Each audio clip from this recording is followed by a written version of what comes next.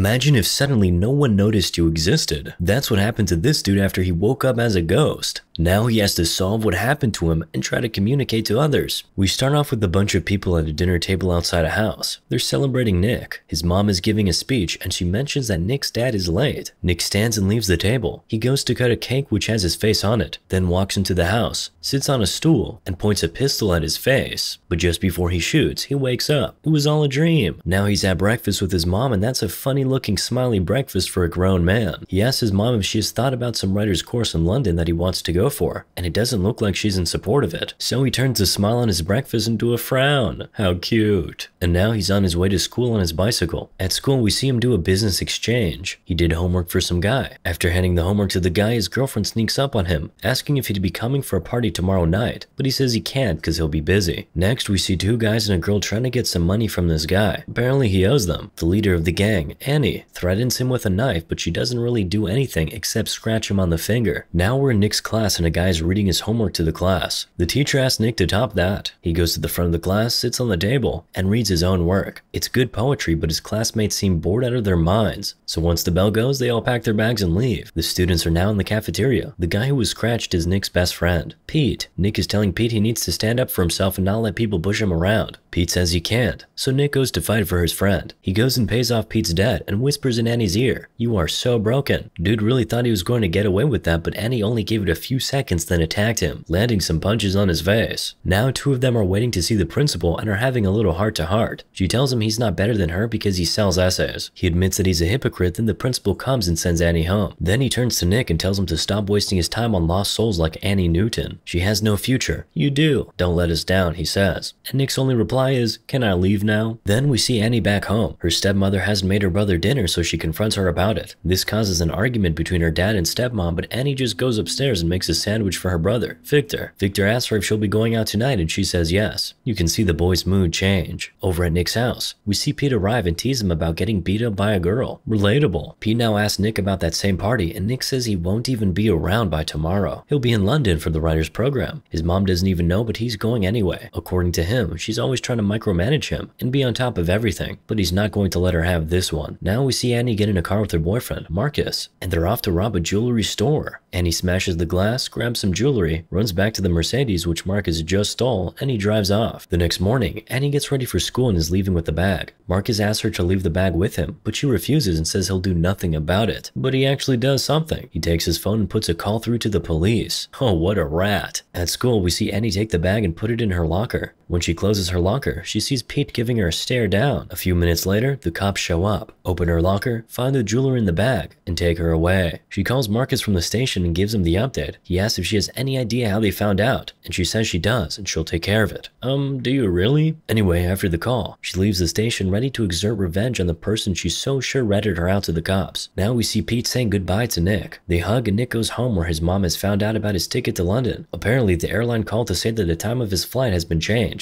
She confronts him about it. He apologizes and said he was trying to talk to her about it, but she notes that he has had the ticket for weeks, so he was going to go no matter what she said. But she's shocked he was just going to leave without saying a word. She says she feels like she has been living with a stranger. Nick is now in his room getting ready to leave. He takes a watch and puts it in his pocket. Then we see Pete walking pretty briskly, and boom, some guy comes and punches him from nowhere. It's Annie's guys. They take him to Annie. She thinks it's him who ratted her out, so she's beating him up, trying to get him to admit to something he didn't do. The torture is too much for him to bear, so he says he'll tell her who did it. Boy, who are you about to implicate now? The answer is his best friend, Nick. But you just have to understand his rationale. It's not like he's a snake or anything. He just expected that Nick would have left the country by now, and Annie would not have anybody to beat up. But unfortunately for everyone, Nick's flight got delayed, so he's at the party asking his girl if she wants to go to London. While they hang out, he throws her the ticket and tells her to have a good time. It would appear that his mom's little speech changed his mind and he no longer wants to go. And you know that isn't good news for anybody. He's walking back home when a car starts chasing him and then pushes him to a ditch. It's Annie and her boys. They're beating him up now. Pete comes out of the car and tries to explain his rationale, but nobody's listening to him. Annie now picks Nick up and asks him, "Who's broken now?" And he still answers, "You are." We all love a guy with some balls, don't we? Okay, that may have come out wrong. Anyway, Nick's balls earn him a few more punches and a hard kick to the face. That kick kills him, so they go and dump his body in a hole. During the process, Nick's watch falls, but nobody notices it. I could forgive Pete before, but not now. How would you allow yourself to be part of that? He's your best friend, for crying out loud. Anyway, Annie goes goes home and confesses to Marcus. She tells him she clapped the guy who sold her out, and you can see the shock on Marcus's face because he knows for a fact that that was not the person who sold her out. He's now asking her why she came to him. You know I'm on parole, Annie. Why'd you come here? He asks and sends her away. She feels betrayed. Betrayed? Wait till you find out that he's the one who sold you out. She smashes some stuff in his workshop, gives him an ironic kiss, and leaves. Then early the next morning, we see her burning her clothes from last night. You won't believe what we see next. Nick. He walks out of the woods looking unscathed. So clean and fresh. He walks to school, goes and sits in class, but here's the thing. No one can see him. He's, how do you say it? Invisible. Relatable. So nobody knows he's in class even though he's sitting right there and can hear everything they're saying. They use that opportunity to get a few things off their chest about him, even his girl. She calls him pretentious and says he's always trying to make himself feel important. You can't trust these girls, man. But then again, his best friend also betrayed him, so actually, don't trust anybody, bro. At first, he thinks they're only messing around with him, but then he takes a book, throws it at a shelf. The book never even leaves the table. He then goes to the telephone in the principal's office to call his mom. He's right in his principal's face, but the principal can't see him. This guy must be John Cena. Then he shouts out to his mom. He can hear her talking to the detectives about him, but she can't hear him. He's running home now. On his way, he clatters into someone in the school hallway, gets hit by a car, run over by a truck, but nothing really happens in real life. He gets home and sees detectives all around his house doing everything to find him. He tries to put his mother out of her misery by telling her he's dead, but of course she can't hear him. Now he's just wandering the streets. Man, if I found out I was invisible, I would be doing a lot more than just walking the streets. Anyway, the detectives, Brian and Kate, are making headway with their investigation. They spoke to the principal who told them Nick got in a fight with Annie, so they head to Annie's house. Apparently, Brian knew Annie when she was little because her dad used to be a cop. They're up on the roof asking Annie what she was doing last night, and Nick is there to supervise her lies. But he also finds out that Annie clapped him because she thought he ratted her out. He throws her off the roof, but you know, that just doesn't work. The detectives take a search party out to the woods where Nick's body was dumped, and Annie calls Pete and tells him to be there. Nick hears that and gets visibly sick. He's in his room now and he can see his mom come in and go through his stuff. She's reading a poem he wrote and he's reading along with her. His pet bird joins him in Invisible Paradise. He holds it in his hands and after some seconds, it disappears. That's a revelation for him. He says, "I'm alive," and he runs straight to where his body was dumped. He's trying to get the search party to find him, but he's not having much luck with the humans. The dog, however, first seemed like he could see Nick, but he turned away at the last second. The dog helped find Nick's watch though. Now Pete is reporting to Annie and the rest of the gang. He feels they'll soon be found out, so he says he'll go to report to the police. And he tells him if he reports, he goes to jail too. Meanwhile, Nick is there listening to everything. Annie now sneaks back into her house and she's trying to pack up her stuff and run away. Victor wakes up and asks if she's going to go away and never come back like mom. Oof, that's pretty heartbreaking. Annie is crying now. She might be stone cold, but she's soft when it comes to this boy. She tells Victor to never be like her. Excellent advice. Her dad walks into the room and tells her to leave and she says cool, but if anything happens to her younger brother, she'd be back and she'd clap him. She leaves the house and Nick does one of his monologues again, telling her her horrible family dynamic doesn't excuse anything she has done. The search in the woods intensifies. We can see choppers and ambulances now. A professional says if Nick is alive out there, he has 2-3 days tops. Now we get a visual of Nick's body and we see his fingers twitch. He's really alive. Detective Brian now goes to have a word with Marcus. He asks him if he was with Annie on Tuesday night, and of course he says yes. He then asks him if he was with her the night before, when she robbed the jewelry store, and he said no. He knows nothing about that. Of course, Brian knows Marcus has been on parole for 8 months, but he doesn't stress that too much. He just drops his card and tells Marcus to call him if he sees Annie, because he wants to talk to her about a missing person at her school. Finally, Brian makes sure he lets Marcus know that he knows the exact brand of car that got stolen that same night the jewelry store was robbed.